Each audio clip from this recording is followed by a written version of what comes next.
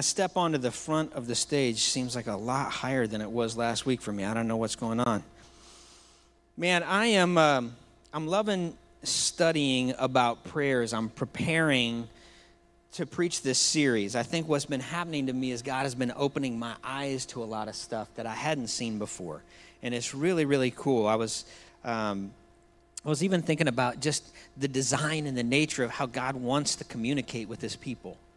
You know, in the Garden of Eden, Adam and Eve placed in the Garden of Eden, and the Bible talks about how God would show up in the cool of the day, right? What's neat to me about that is that God was showing up at the same time, and Adam and Eve knew that he was there then. Isn't that neat?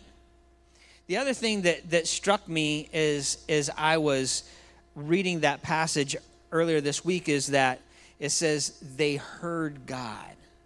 They heard him. When you go into a place where you meet God, you can hear God. He will speak to you. He will download things into your spirit in a transformative and powerful way. The other thing that struck me is I thought about kind of how my prayers go. And, you know, I'm always praying about things, you know, struggles, problems, challenges. And I'm thinking, what did Adam and Eve pray about? There was no sin. They didn't have kids, so it was pretty peaceful around their house, you know. Things were kind of quiet. Like there was no strife in the world. What did they do? They built their relationship with God. That's the foundation of prayer right there. It is about relational interaction with God. It's about relational interaction with God. And I also love the fact that throughout Scripture, we see Jesus pray. And you got to think, you know, man, Jesus was Jesus. Why did he need to pray? Who did he pray to? You know? He prayed to his Father. And as we read this passage today, we're going to deal with the Lord's Prayer. And he teaches his disciples, he teaches us how to pray. I also realized this week as I was studying that Jesus, at his baptism, when the Bible says that the Spirit of God descended, in John's account of that interaction, we read that when the Spirit descended, the Bible says that Jesus was praying and the Spirit descended. Isn't that cool? I never picked that up. You might have picked it up before. You might have been like, of course, Pastor, I read that the first day. I never picked up on that. And so when I read it, I was like, oh, wow, I never thought about the fact that Jesus was praying. He's in communion with the Father, and the Father just sends the Spirit down. So cool. And so as we learn about prayer, as we dig into prayer, I want you to learn how to engage God in prayer, because this is the difference maker for your life. Prayer is where the victory is won. This week, Mary and I were talking about how hard prayer is, and we realized that the reason prayer is hard is because prayer is warfare. Wars are not easy. And prayer is our ability to engage in warfare.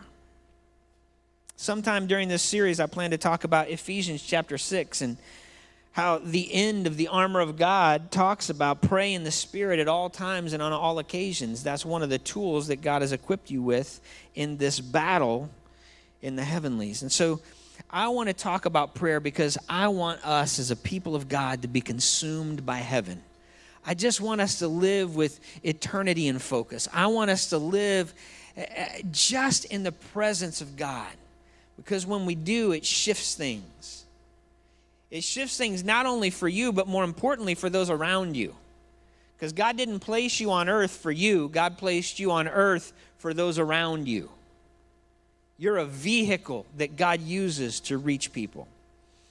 So if you've got your Bible with you, Luke chapter 11 is where we're going to go. I believe it was last year, maybe February, that I preached a whole sermon series, and I came up with this really creative sermon series title. It was called Pray.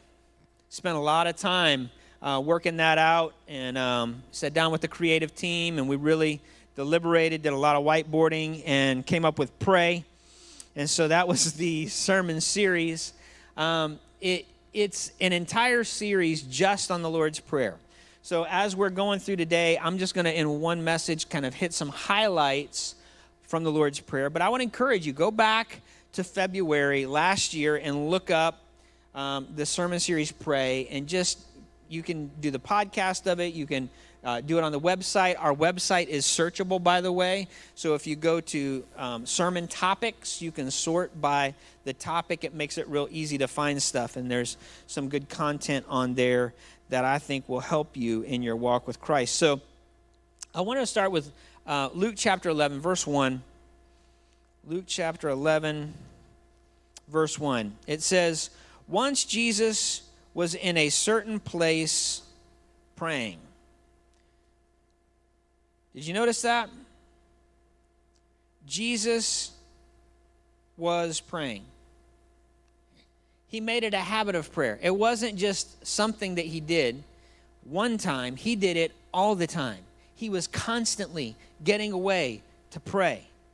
He was constantly in the face of God, seeking God. And it's interesting to me because even his disciples at one point, later on in Luke, they're trying to cast out demons, and the demons wouldn't come out. And Jesus walks over and dispatches with the demons in a second, right? And then he says, this kind comes out only through prayer and fasting. So what Jesus is saying is prayer is important. It doesn't matter if you're the Son of God with all authority in heaven and earth. You need to be in the face of God praying. You need to be connected with God because that's the only way that spiritual authority comes. If you're not connected to God, don't expect to have spiritual authority. If you are just kind of spiritually lazy, don't expect to have spiritual authority.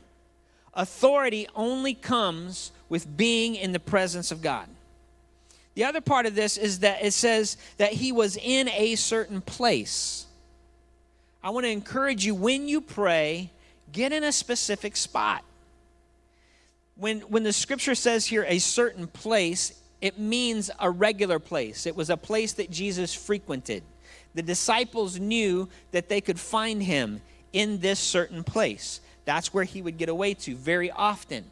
And so the disciples are kind of eavesdropping on this prayer that Jesus is praying. As Jesus is spending time communing with the Father, the disciples are eavesdropping. And it says, as he finished, one of his disciples came and said, "Lord, teach us to pray, just as John taught his disciples." And Jesus said, "Nah, don't worry about it, guys. It's just talking to God. Don't worry about it." Doesn't say that, right? Jesus teaches them to pray. Last week, remember I said prayer is talking to God, but prayer isn't just talking to God, right? We undervalue the power of prayer when we say it's just talking to God, as if it's some kind of small talk. It's talking about the weather.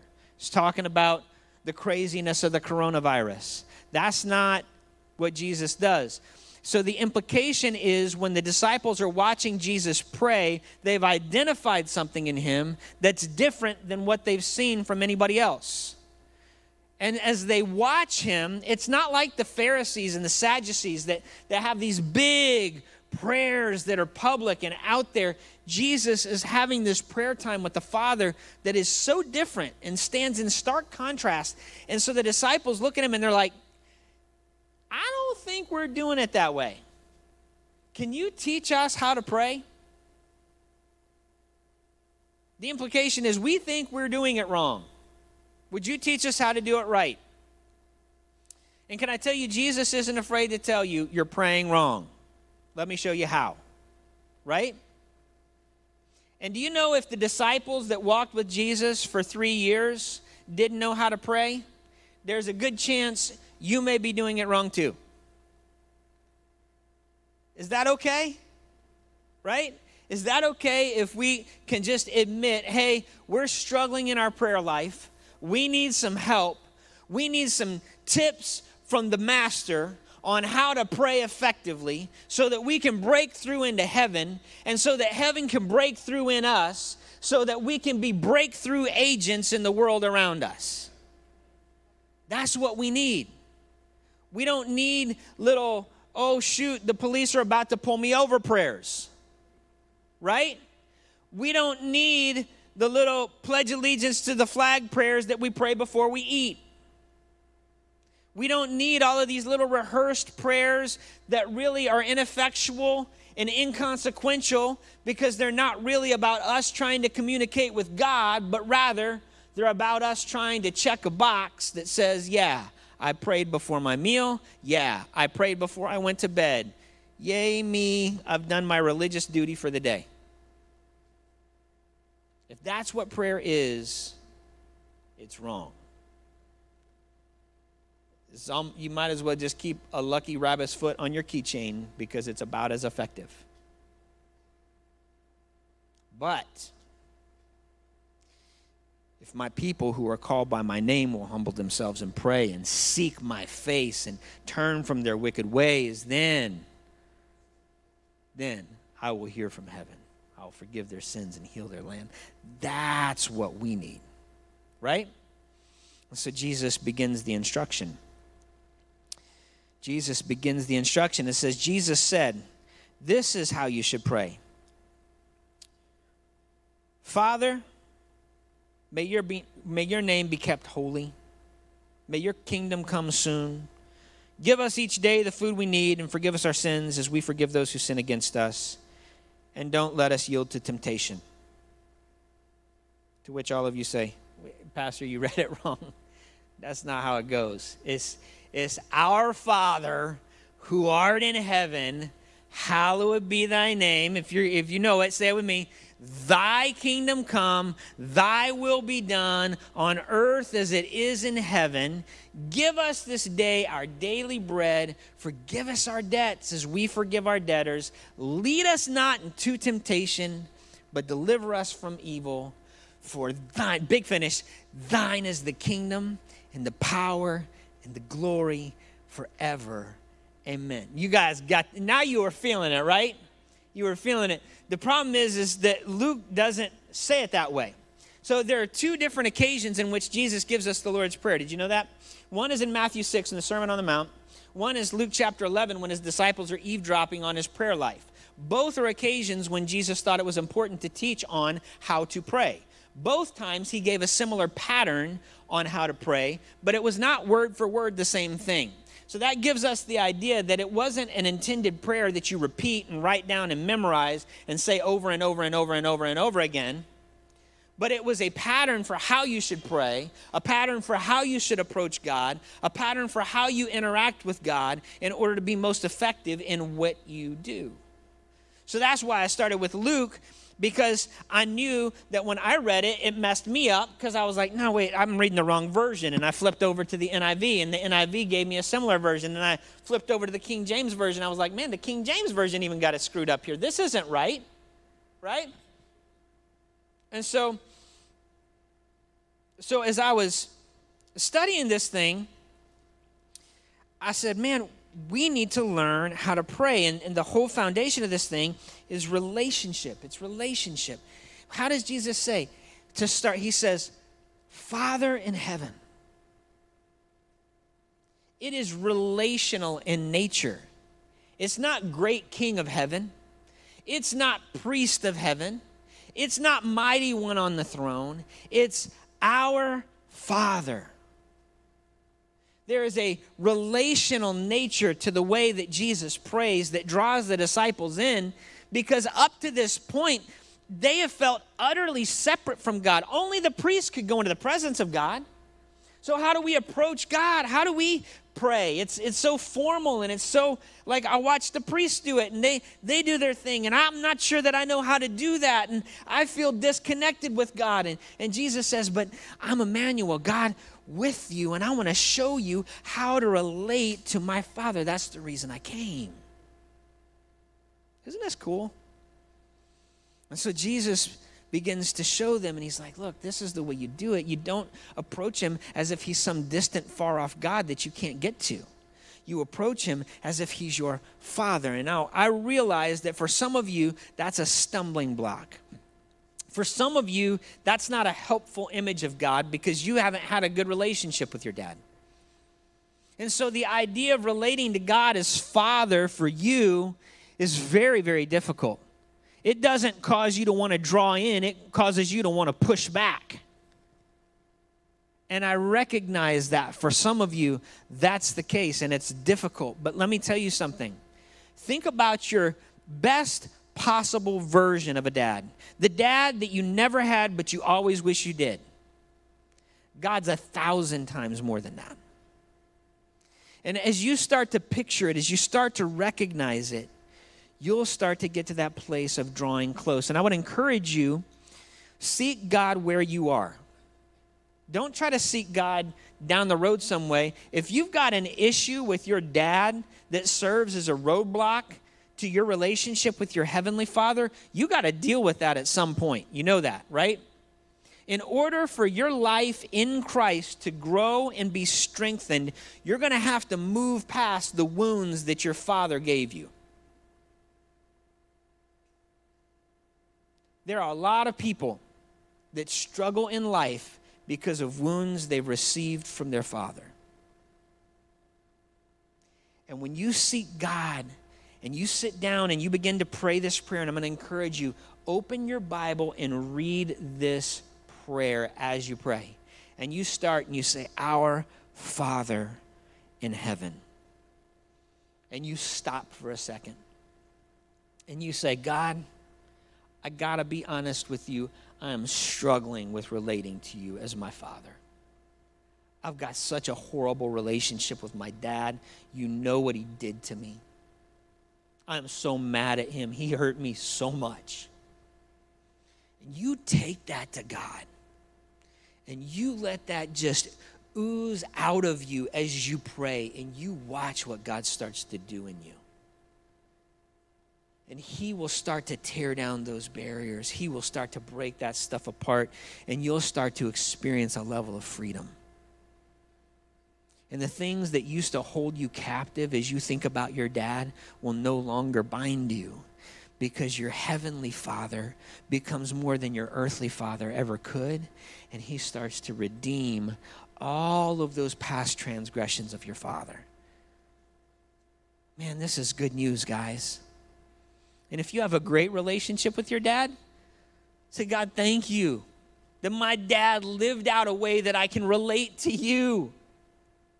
I think about those moments with my dad where I just sat next to him and I put my head on his chest and he put his arm around me. And we just sat there and snuggled for a minute and watched a little TV. I remember being out in the backyard with my dad and he played catch with me. And I remember laughing and him kind of teasing me as I dropped the ball and he messed with me. I remember those moments, and God, I can see you in him. Praise God for those. But Jesus is saying, I want you to relate to God. And so I'm going to give you a handle on how to relate to God. I want you to say, Father. And the word that's used here is Abba. And it's a very familiar term. I've heard people say it means daddy. It could mean daddy. The reality is, though, it's just a very familiar, non-pretentious, non-formal way for a child to call out their dad. If it's comforting to you to say daddy when you talk to God, say daddy. If it helps you relate to him more, do that. The point that Jesus is making is, I want you to relate to your Heavenly Father. I want you to live in fellowship with him. Amen? And so Jesus puts a very high priority on relationship with God. And as he's teaching his disciples this, he's showing them effective ways to communicate. So now I want you to flip back over because I don't want to mess you up too much. So let's go over to Matthew chapter 6. This is in the middle of the Sermon on the Mount. Jesus teaches everybody that's there in earshot how to pray. And so as he's teaching, he gives the very familiar version. And it's verse 9 says, pray like this, Our Father in heaven, may your name be kept holy. Now I'm reading out of the New Living Translation, so if that's not the version that you're familiar with, just adapt. But that's what I'm reading out of. It's very easy to understand, very good translation of the Bible without being a paraphrase. And it's, so I like though, and this is the last thing I'm going to camp out on in this first piece, but he says, Our Father in heaven. You notice it's not my Father. It's not my Father. You're not an only child. You're a part of a kingdom family. And your prayers affect the people around you. And so when you pray, it's not selfish. It's not just you focused. It's our Father. Jesus is very deliberate about the terms that he uses as he's teaching them how to pray. And so he says, hallowed be thy name. Holy be your name. Your name is elevated. Your name is above every name. And now, here's the thing. You guys have all been around people that before they're going to ask you for something, they hit you up and talk all positive about you, right? They're kind of trying to butter you up for the big ask. You been around people like that? Man, you're awesome. I love hanging out with you. Man, you're so easy to be with. Dude, could I have $50? No, I'll hit you up next week. No, I'm serious. I'll hit you up next week. I got it. When my check comes in, I'll get you. Right? You know what I'm talking about? That's not what we're doing here. What we're doing here is we're putting God in his proper place. One of the causes of, I believe it's A.W. Tozer that says that the cause of many sins is a low view of God. Right? And so because we've kind of reduced God down to this little pocket-sized Jesus that we can carry with us wherever we want to go, and when we need him, we can pull him out and use him, and whenever we don't want him, we can put him back in our pocket and do what we want to do, right? You get a little pocket Jesus to go with you, and the great thing is if you got a little pocket Jesus, you can go to that party, and you can put him in your pocket when you're at the party. And then you can go out and you can have fun and you can do everything crazy you want. And then on the way home, you pull pocket Jesus out, set him back on the dashboard to help you in case the police pull you over. See, but that's the wrong kind of Jesus. That's a Jesus that's made in your image instead of you being a person who's made in his image.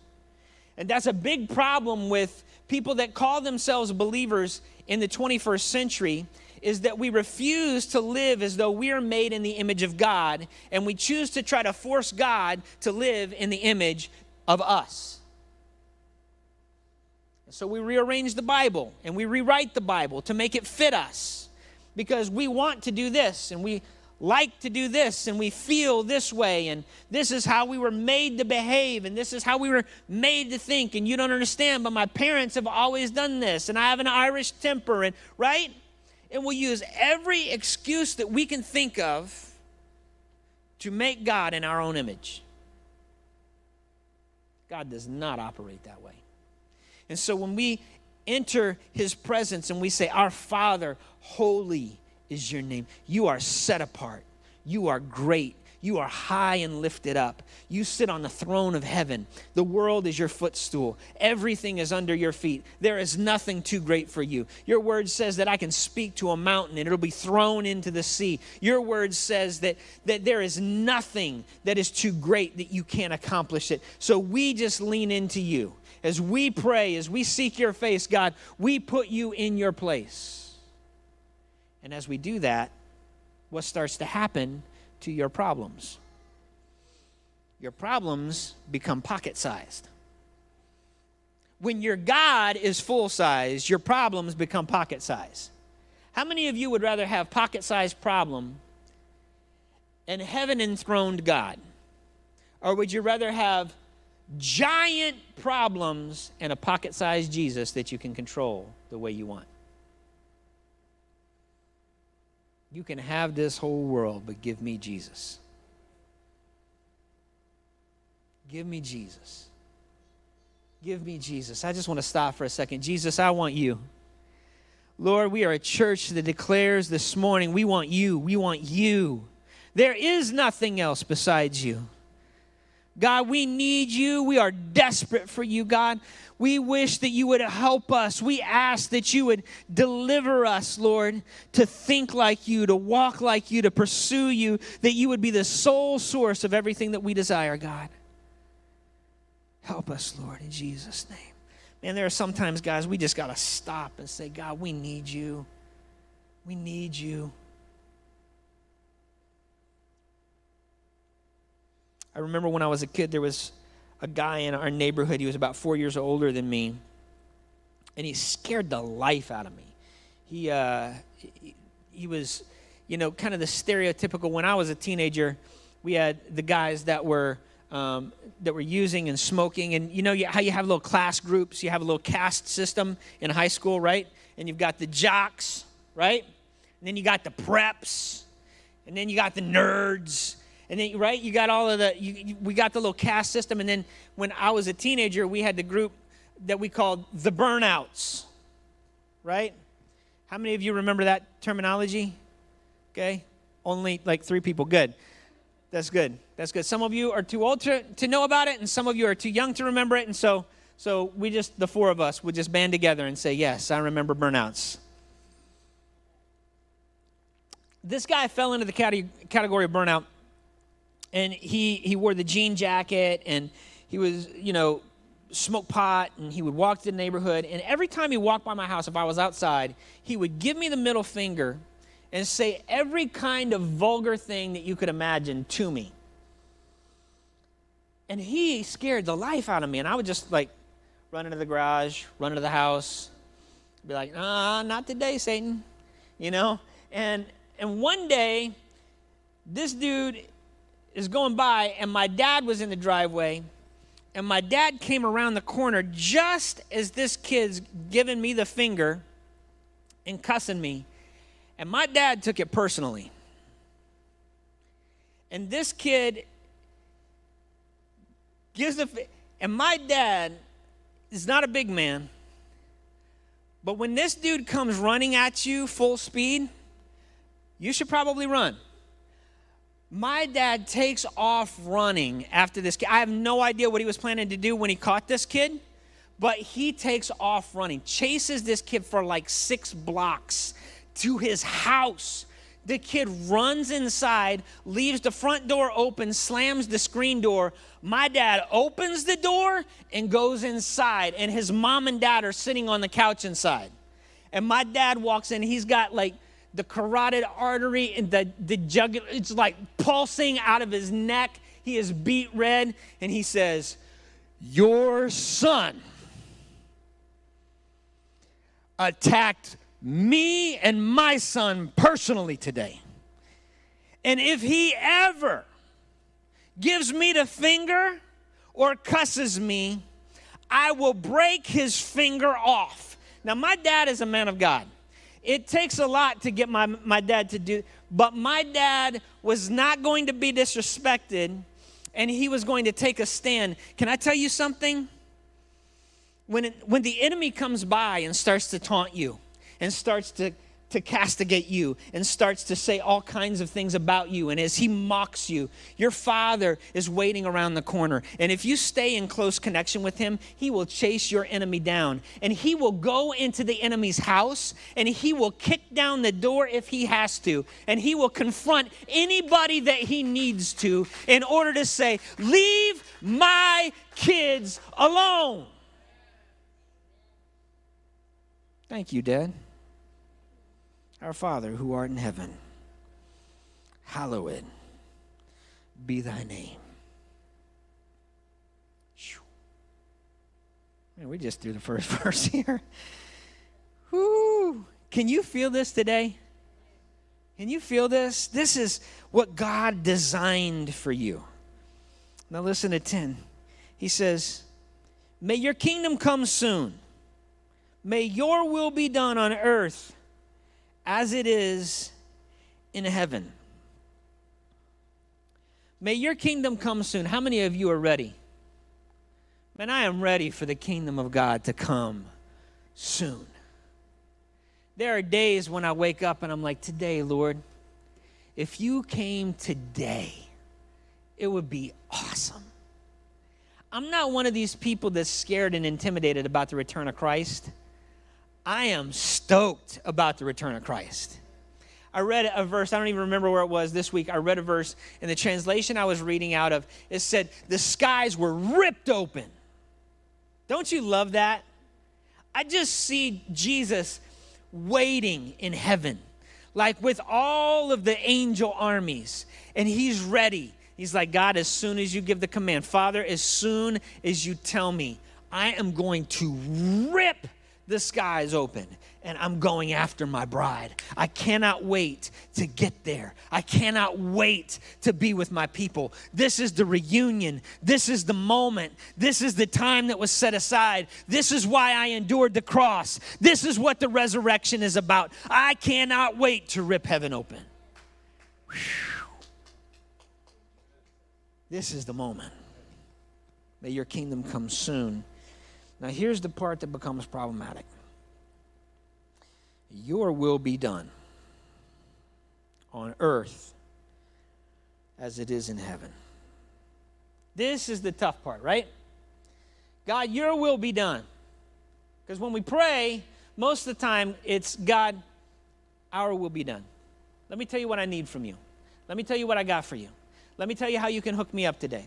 Let me tell you what I need you to do. God, here's my checklist for heaven. But when we get to the your will be done part, that's the hard part. See, because if we were honest and we were really praying this prayer, it would be something like, our kingdom come, our will be done on earth, and who gives a rip about heaven? Give me this day everything that I can consume, everything that I ever wanted, and lead me not into temptation, because I can find it all by myself. Right? That would be a little bit more honest prayer. But this is the wrestling match of prayer. This is where God gives you the permission to wrestle with heaven over your will and his will. This is where the real work of relational prayer takes place. Because this is the place where we're honest with God.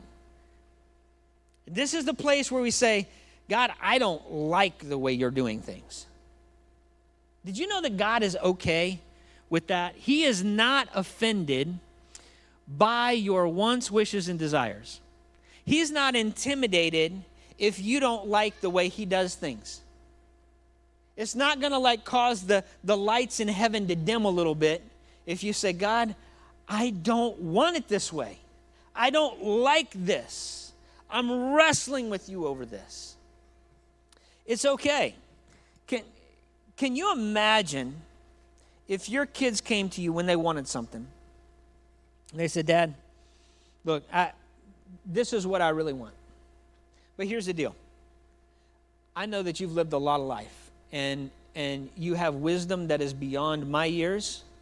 And so whatever you decide to do, Dad, I'm just going to sync up with you. Whatever you decide, I'm with you.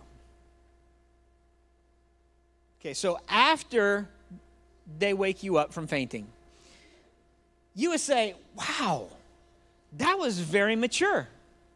Wow, what kind of child did I raise? Look at this kid.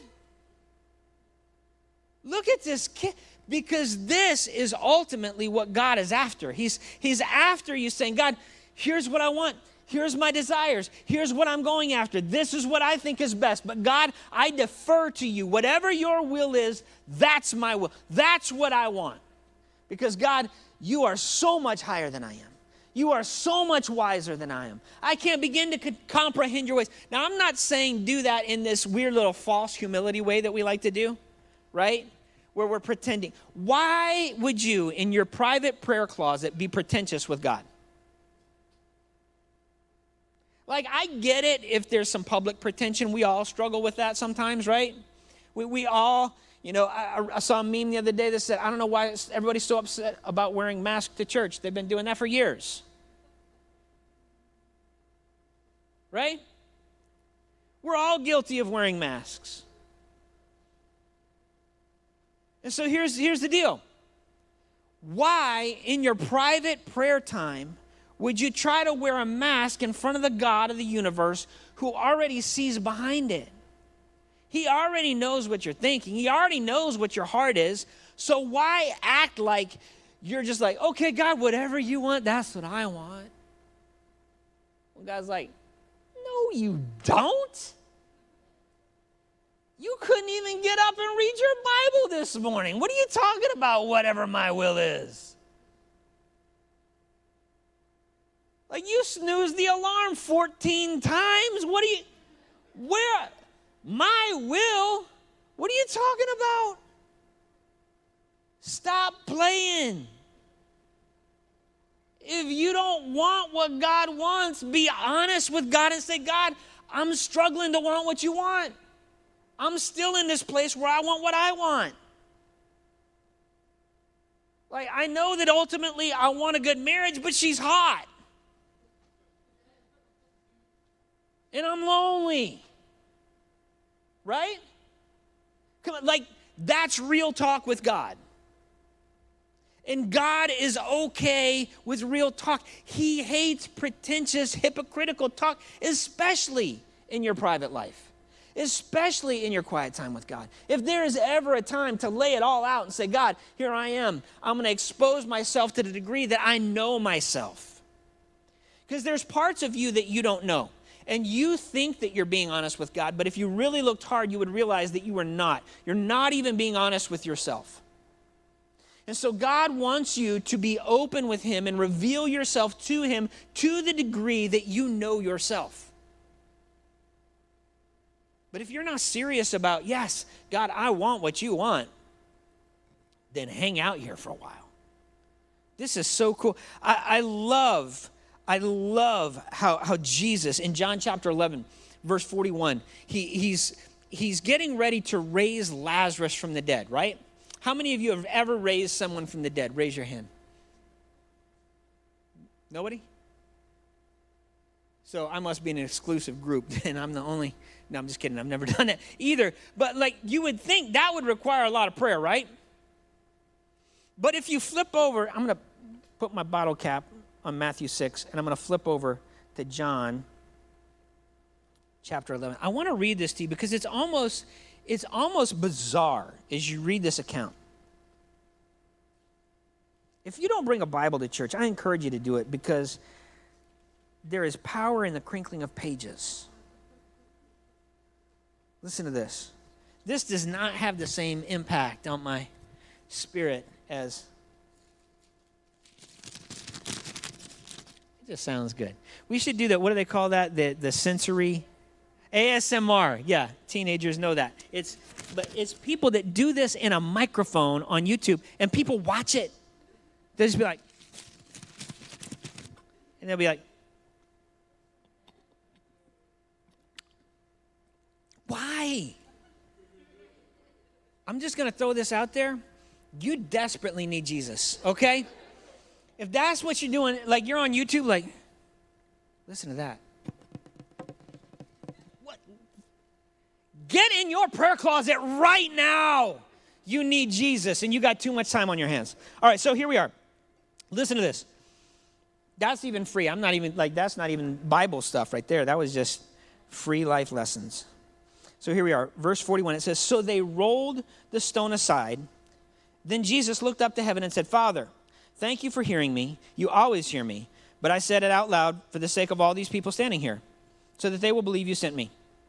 Then Jesus shouted, Lazarus, come out! The end. Like, really? That's Jesus. Like he's getting ready to raise somebody from the dead. And he doesn't, there's no like, oh God, I beseech thee in the powerful name that is above every name. He doesn't even add syllables to the ends of his words. Like, man, if you're going to raise somebody from the dead, you should probably at least add a couple extra syllables in there.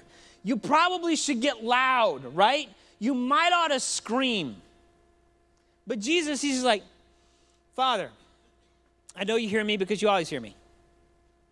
I'm actually only saying anything at all because I want them to know that you and I are connected. The end.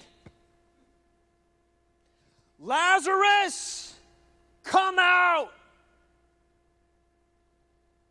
And he does. Here comes Lazarus. And everybody's like, oh.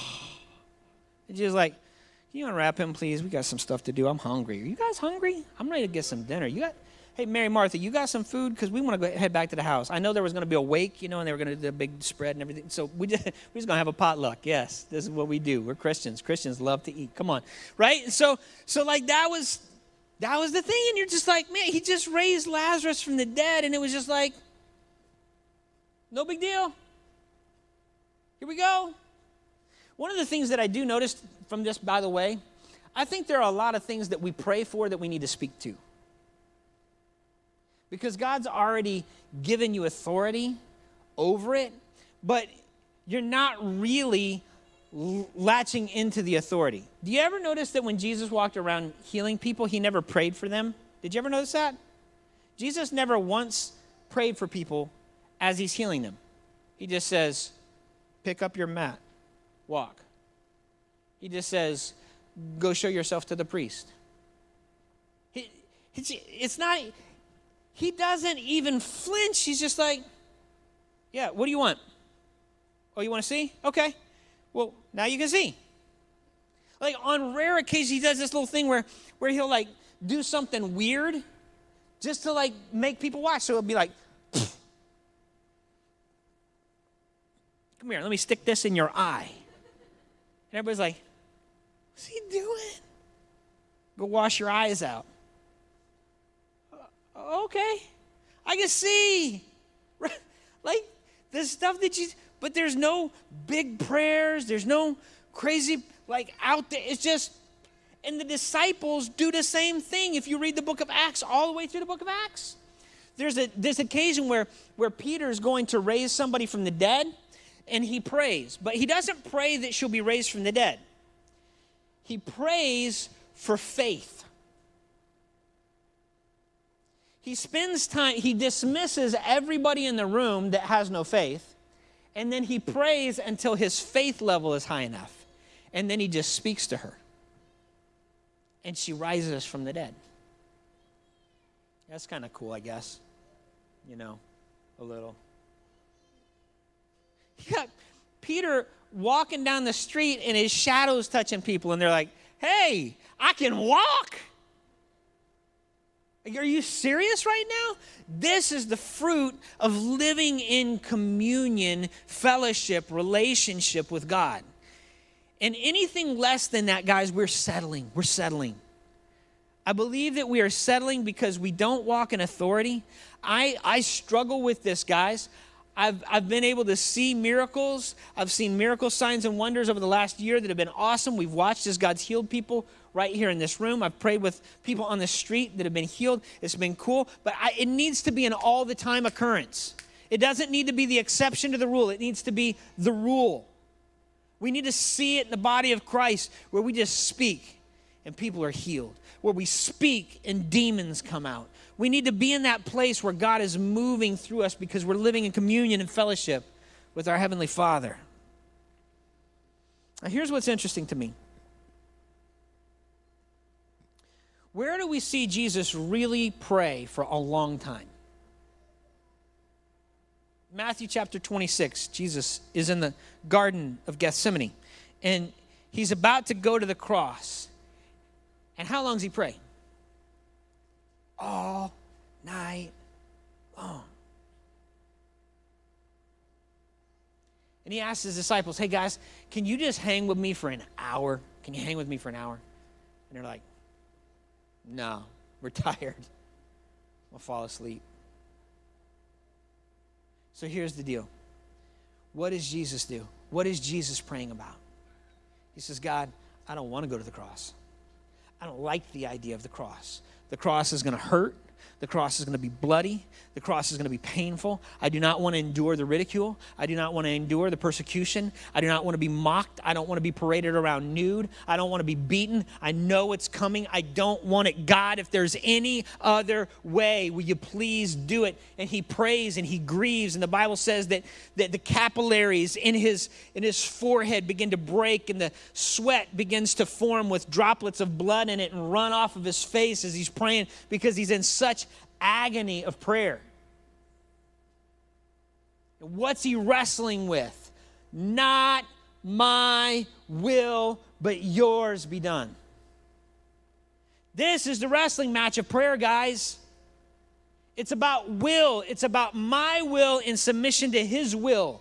And when we get to that place where we can wrestle with God's will and say, yes, Lord, I'm going to submit. Yes, I'm with you, Lord. That's when things start to change. That's when things start to change. Verse 11 says, give us today the food we need. And forgive us our sins as we have forgiven those who sin against us. And don't let us yield to temptation, but rescue us from the evil one.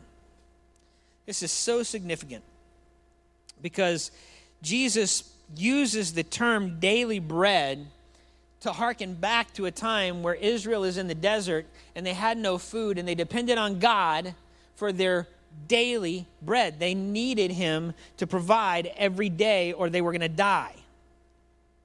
I think sometimes in the American church, one of the things that we struggle with is that we don't need that much from God. Like, God, I'm good. I'm set. I got a paycheck. Why do I need you? We would never say that because we would be afraid we're struck by lightning, right? But the attitude of our heart is, I don't really need to pray that much. I'm good. I don't need to spend that much time in the presence of God. I'm good. I got what I need. I'm set. No, you're not. And you missed the entire point. And this is the reason why Jesus said it's harder for a camel to go through the eye of a needle than it is for a rich man to enter heaven, right? Why is that the case? Because we become dependent on our stuff instead of dependent on our God. And God wants us in a place of dependence. God wants us in a place of faith. God wants us in a place of desperation. And sometimes we don't find ourselves desperate because we have enough. Can I tell you something, guys? I've been desperate for finances. I've been desperate because they were about to repossess my car. I've been desperate because I lost my house. I've been desperate because I didn't know where the next meal was going to come from. Literally didn't know where the next meal was going to come from. And I had 2 babies. And I didn't know how we were going to be able to feed them because there wasn't enough money. And I was tired of asking people for help because it's embarrassing to ask people to help you. And I would lay awake at night and cry and ask God, please, please help us. I know you see us, but please help us. Those were desperate times. But do you know, those were some of the deepest times of faith that I've ever had. Those were some of the deepest moments where I saw God come through. Those were some of the greatest times in my spiritual life because God showed himself faithful over and over and over and over again. And the beautiful thing about God allowing us to ask for things is that he has given us a need for him. And because we have a need for him, our faith rises up. We grow. It's so powerful. So don't let us yield to temptation, but rescue us from the evil one. The end. Isn't it interesting that it just stops there? If you read your Bible, the only Bible versions that have, for yours is the kingdom and the power and the glory forever, is the King James and the New King James. No other versions contain those words. And the reason is because when the King James was written, the manuscripts that they had were dated back to about 300 AD. So that's 300 years after, or 200 years or so after it was written and published. And now we have older source documents that trace back to around 115, 120 that were closer to the original manuscript. And what happened over time is that scribes would add things because they thought it sounded a little bit better. So the thing with Bible translation and Bible translations is that the more discoveries, the more archaeological finds that we have, the more source documents that we have, and the more we're able to kind of measure text and compare them to each other, okay? And so we have things, and so like in your Bible, it may say in your Bible that, hey, that's not included in this passage, or that's not included in the oldest manuscripts. Well, that's because it wasn't there. And so if Jesus is teaching us to pray, clearly we need to put an amen on the end of it, right? And if you're doing a wedding ceremony, you don't want to like be, and lead us not into temptation, but deliver us from evil. You may kiss the bride. Right? Because that would just be weird, and your wife would probably get the wrong idea, right? So, and if they're going to sing it at a wedding, you got to have the big finish, you know? You got to have the big finish at the end, because it's going to be, for thine is the kingdom and the power and the, right? You got to have that whole, you can't just deliver us from evil. You got to have that ending. And so in the King James, it's included there. And just let me pause there for a second. There are people that believe that the King James Version is the only authorized version of the Bible. The King James Version is a fine translation of the Bible. It's a good translation. Most of it is solid. There are a few things, like I said, with source documents that they found more recently. Obviously, if something was written in 1600, there's been a lot that's happened in the last 400 years in terms of archaeological discovery, right? So we have more source documents. The King James is fine, but if anybody ever tries to persuade you that the King James is the only version and that it was good enough for Paul, it's good enough for you, it's okay to push back to that a little bit, okay? King James is fine, but King James is not the only, okay? So just know that. Because Paul didn't read English, just so everybody knows. And Paul didn't have access to a King James Version. So, just so everyone knows. That was about 1,500 years or so after Paul died. So, just if you need to clarify with anybody, you got that in your back pocket, along with your pocket Jesus if you need him. All right, so as we look at this thing, I'm going to try to land the plane here. I got 4 more pages of notes. So let me just get my head wrapped around this for a second. The big thing I want you to walk away with is I want you to get to this place where you can declare God's greatness at the beginning of your prayer. And at the end of your prayer, you can acknowledge your dependence on him, right? And those are the 2 easiest pieces of the puzzle, right? Declare the glory, acknowledge dependence. Those 2. The middle section is the tough section, and that is the surrender your will section. Can I encourage you? Dig in there. Dig in there. Surrender your will. Surrender your will.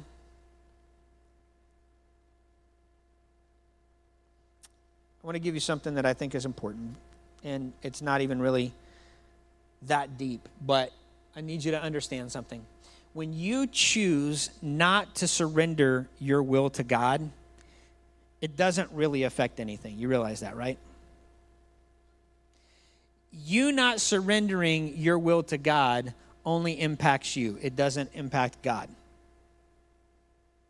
It's not like God is greatly offended and he's sitting in the corner in heaven crying, saying, I just wish Brad would get on board and surrender his will to me. But this is so hard. Like, that's not what God's doing, right? God is good. He's good whether you're good or not, He's got it together. So here's the thing, though. Here's why wrestling with God is so important, because what we do is we get a hold of something and we just hold on to it for dear life, right? Whether it's relationships or whether it's money. That's why some people have such a hard time with tithing, is because it's like, I'm going to hold on to this because I can control it and I need it and I got this. And what if I give this to God and the things don't work out, right? And can I tell you a secret? God doesn't need your money. He's okay. And he will go on without what's in your bank account. But what God is after is not what's in your hands. He's after what's in your heart. But in order for God to get to your heart, you got to be willing to let go. Because you will never be able to receive what God has for you if you've got clenched fists. It's impossible. It's impossible to receive what God has for you if your fists are clenched, holding on to stuff. If I were to give you something and you reached out to receive it like this, it would fall on the ground, wouldn't it? In order to receive what I have for you, you would have to open your hands and say, okay, I'm going to take it. Thank you.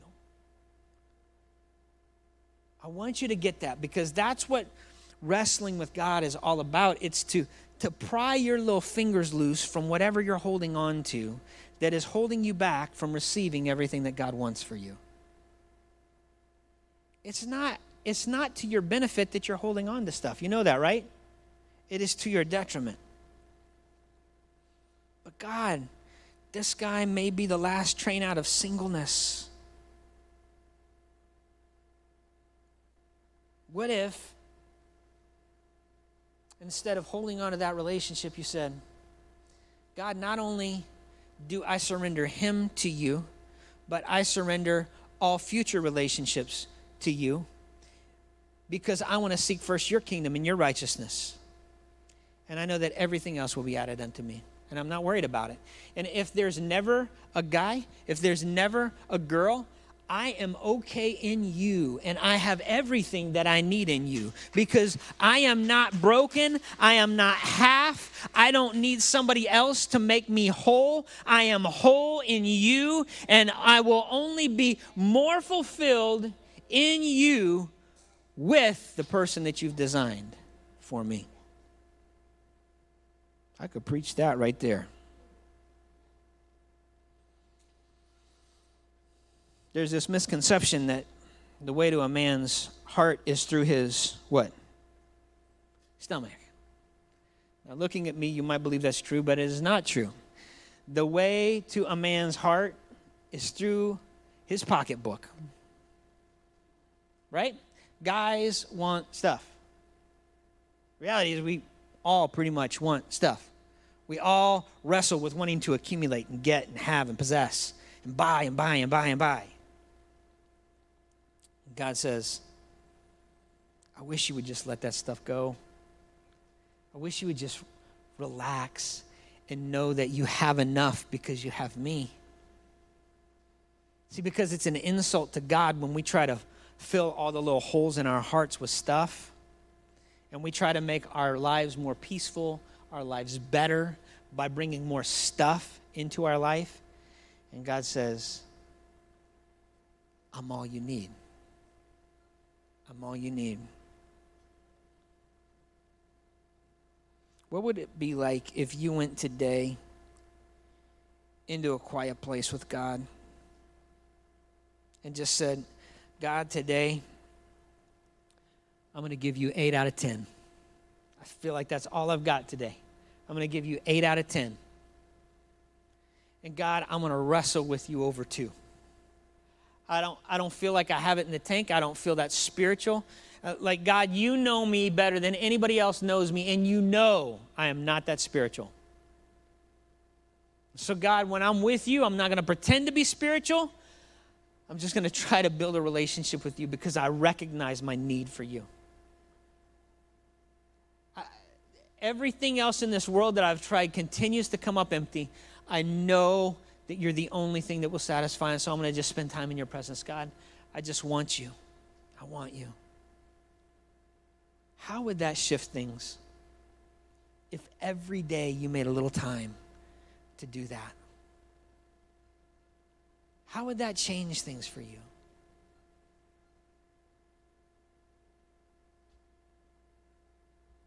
I want you this week to just get this out.